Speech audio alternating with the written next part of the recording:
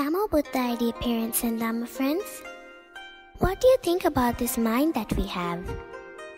What did the Buddha think about this mind that we have? Well, the Buddha teaches us many meaningful teachings about life, mind, and the path to enlightenment. These two stanzas that I'm going to recite now will teach us how to speak, act, and think in the right way.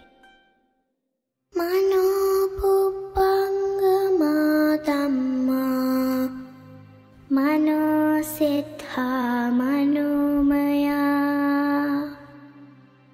Manasa paduddhena bhasati va karoti va tatunam dukhamang veti Chakkamva padam. All actions in life are preceded by mind. Mind is their chief. They are made by mind.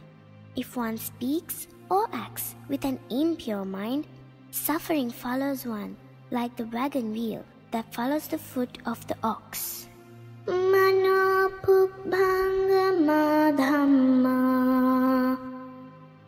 Mano siddha manomaya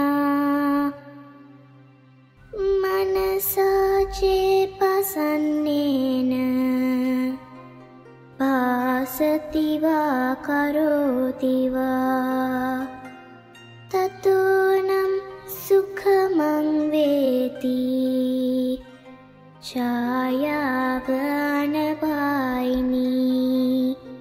All actions in this life are preceded by mind. Mind is their chief. They are made by mind. If one speaks or acts with a pure mind, happiness follows one, like one's never-departing shadow. So, my dear Dhamma friends, I'm sure we don't want suffering to follow us. So, let us speak and act with a pure mind, and let happiness follow us like our never-departing shadow. Namo Buddhaya.